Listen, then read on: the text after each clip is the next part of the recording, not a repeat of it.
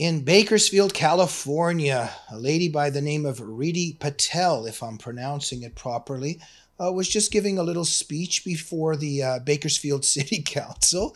And she just started telling the members that we're going to murder you. And this is all part of the Palestinian activism connected to the war, etc.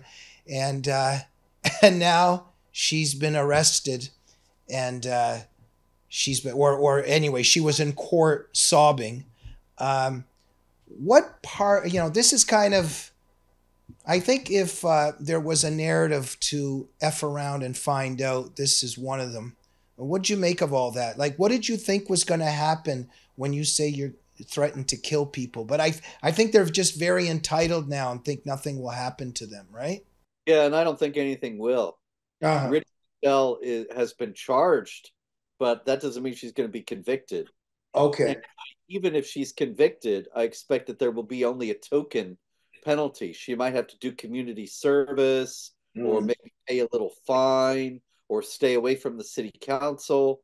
That's mm, all. And that's because she did it in the context of haranguing the Bakersfield City Council for not being stronger in condemning Israel and supporting Hamas. She's not even a Muslim herself, although I saw reports afterward that she was married to a Muslim. But in any case, she's not a Muslim. She's just a leftist. But the left is so entrenched in America today, and yeah. people are so afraid that I don't really think anything's going to happen to her. If she were a Oh, MAGA Republican, she'd be 6 feet under the jail by now and never get out. yeah. Well, that's what I was going to say. If some Israeli, then they wouldn't do this. But if the Israelis hypothetically were standing outside a Palestinian protest and started saying the same things, they would all be in jail.